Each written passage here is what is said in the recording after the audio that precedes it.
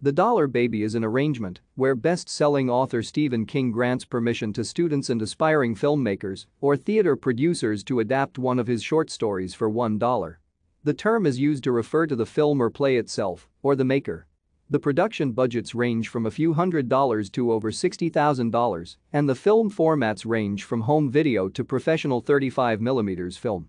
A book about the Dollar Baby films was released in July 2015 by Dollar Baby filmmaker Shawn S. Lealos. It tells the story of 19 of the Dollar Baby filmmakers as they talk about making their movies and their careers following their Dollar Babies.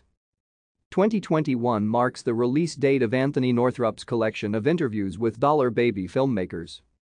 As King explained in his introduction to the published shooting script for Frank Darabont's The Shawshank Redemption, around 1977 or so, when I started having some popular success, I saw a way to give back a little of the joy the movies had given me.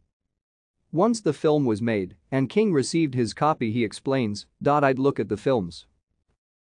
Thank you for watching.